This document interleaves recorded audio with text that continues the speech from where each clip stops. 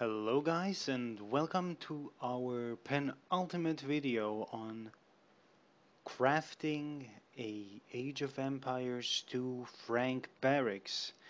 In today's episode of Abe Jin's SketchUp Workshop we'll be continuing that project, and here it is in all its blocky goodness. So for comparison we have a Vietnamese barracks building, and here is our Frankish barracks building with all its European features. Oh yeah, look at those windows, look at those European floors and those stone walls, just perfect, amazing. So we added a few little details, such as, well, we added these wines. So now we're going to add a few more extras. Uh, we're going to use this shield as a sort of extra decoration. So we're going to explode it and just quickly gather some in-model textures. So this is going to be great. So let's see. Okay, I need to purge this model. I'm going to show you how to do that, maybe, if the need arises. Okay, oh yeah, this is fine leather. So this is a fine leather material. So remember, you need to view the geometry and then you can paint the textures properly. So we're just gonna put this here. Oh, or maybe this one, which is hay. Okay, not hay. So let's give it a go. So let's just project these textures everywhere. So this is nice and shiny. Okay. So this shield will be a little decoration, and we're going to just put it here and increase its size a little bit so that it is more relevant. We're going to tilt it and lean it onto the wall. Okay, there we go.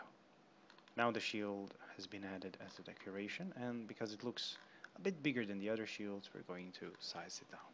So that's one of our pretty much final decorations. We're going to explode it to keep it in this group. And once that happens, of course, everything will go haywire with the textures. Oh, hoo-ha. So let's do it again. There we go. Now it's perfect. Now we're going to take this shield and we're going to put it against the door here. A little bit of extra fiddling, and there we go. Now I'm not sure it's going to be visible, but we're going to put it there just in case. So that's the decorations I aimed at. We have the arch, we have the foliage, we have the shields, the banners, everything is in position. Now we need to prepare the model for rendering. So the software I'm using for rendering is the Twilight render. It's a free software. Well, there's a free version of it which you can use, and I highly recommend using that one first. So before moving in, we're just going to go to the model info and purge unused. So we're going to purge all the textures that are not used by this model. Trust me, I use this for a couple of models and they're just leftover textures. Okay, so after this has been purged, I'm going to walk you through the software. So this software can add lighting, and it can add something even more important, bump maps to your textures. So let's see. For this one, we're going to just add some light bump maps. So you click the template materials, take a sample, and just change the bump map to SketchUp, increase its value. We'll do 4000 for this one. As you can see, it gained a little bit of roughness. So let's do this for all the others as well, just to make sure. Of course, a higher value will really be beneficial for some textures, so we're gonna even go as far as 7000 for our wall texture, to make it extra. Let's see what effect we shall achieve. Okay, very good. And now this one as well. I would go as far as to put this at 6000. This is just to gain a feeling. So you will have to probably re-render your model or the models you're making in the future a couple of times in order to come up with the perfect settings for your render. So just go through all the textures you want to increase. So this one will be at 5000 because I want these little wooden elements to stick out once the render is finished. And even be as bold as to so the texture, so we changed the RGB value of the texture to be a player purple color. Remember, if I haven't mentioned, purple is the best color for player colors. Why? Because it stands out the most. If you use white, later software will misunderstand you, and for example, using the gray or blue color will cause all water and all walls to be considered player color, which is not what you want. So we're gonna steal these little swords from this barracks, and we're going to just move them here. I just spy them. They're really good. But we need to talk about this a bit for a second. These swords are actually too narrow. So let's broaden them.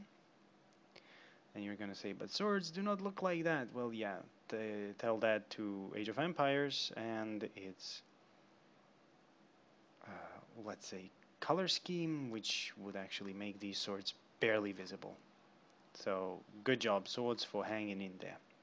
Okay, so they will be our swords, and we're gonna copy them over here as well, whilst actually removing one of them.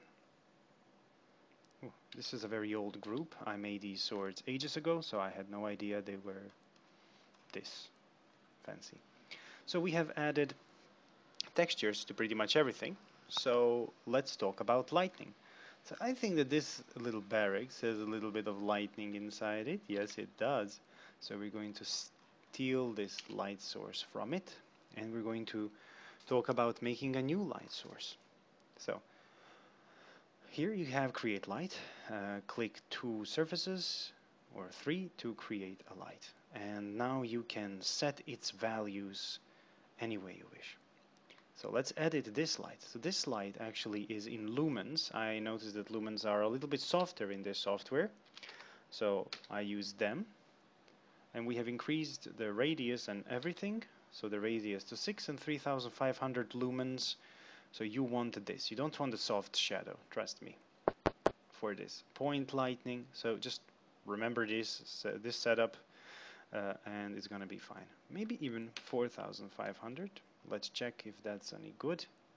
So you can see here. Okay, very sharp, very nice.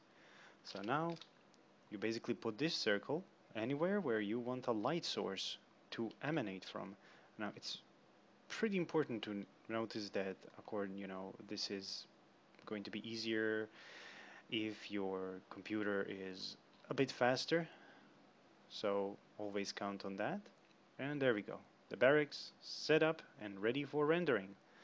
So we press the render button, and here are my settings. So you need this resolution for rendering, so 1080p, high settings, no need to go further, all content. Now basically I have a little issue. I've been fiddling with the software and I have messed up my render selected. So I could usually select object and render only that one, but I messed that up, so I have to render the whole model, which takes a longer time, which slows me down personally. But if you have a fresh download of Twilight render and SketchUp, it's actually going to be perfect. So let's see here. Okay, so shooting photons. Now you have noticed that I have clicked the stop render button, but I have not yet accepted. So I will walk you through this. So now we are doing ray tracing, and when we come to the AA part, anti-aliasing, we stop it. That's it. This is our render, ladies and gentlemen, in all its glory. So thank you very much for watching. So this is the render we wanted. As you can see, the wall is tough. It has these indentions. The roof is a little bit, it's not quite flat. The bump map is really turning into quite something, and everything else is also just the way I want it. So in the next spot, we're going to edit this and probably prepare it for being put into the game. Thank you very much for watching. I hope you will leave comments below in the video if you have any questions, and of course subscribe for more content like this. Thank you very much.